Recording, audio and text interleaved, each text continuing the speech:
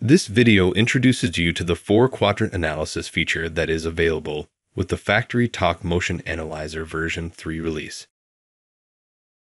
4-quadrant analysis is a torque speed graph that enables a comprehensive assessment of motor performance in both the positive and negative directions. You can download FactoryTalk Motion Analyzer from the Product Compatibility and Download Center at no cost. In this video, the sample projects were utilized to demonstrate relevant content. These sample projects can be found in the software under Help, Import Sample Projects. Let's begin by exploring the Armor Kinetics Distributed Servo Drives project. This project contains multiple axes to demonstrate various types of motion solutions, including both the distributed servo motor and more traditional in-cabinet servo drives. Let's dive further into the general motion axis one. On this screen, you can view the axis overview, which includes the axis analysis. Let's open the axis analysis. The Axis Analysis tab contains information and tools that you can use to evaluate system performance and efficiency. The default screen will show a single quadrant torque speed graph.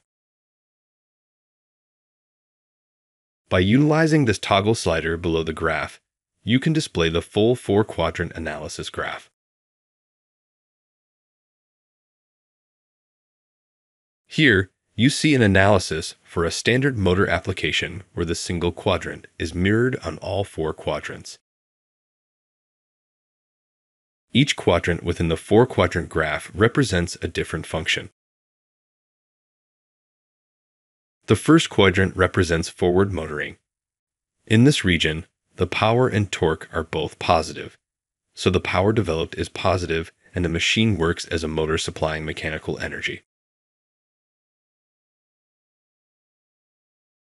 The second quadrant represents reverse braking.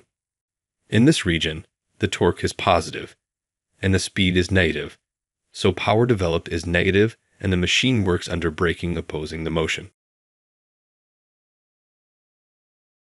The third quadrant represents reverse motoring. In this region, the speed is negative, and the torque is also negative, so power developed is positive and so the machine works under reverse motoring mode. The fourth quadrant represents forward braking. In this region, the speed is positive, but torque is negative, so the power developed is negative, and the machine works under braking opposing the motion. The axis analysis graphs come with graphical features that allow for more detailed analysis. Within the graph borders, you can zoom into a specific analysis with a left mouse click and drag. You can double left-click on the graph to zoom back out at any time. There are details at each point of the graph which can be viewed by hovering over a segment.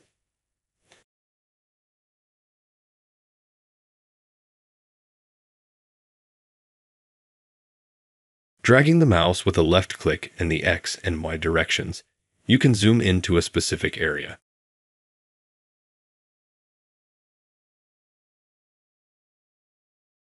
You can choose to display the default graph size in the window, or you can expand the graph with the Open button in the top right area of the graph. Let's return to the architecture overview. Let's open an Armor Kinetics Distributed Servo Motor axis.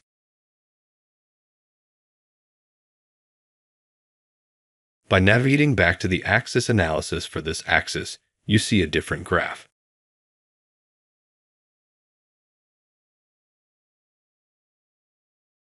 With DSM drives, the behavior will be mirrored from quadrants 1 and 2 and quadrants 3 and 4.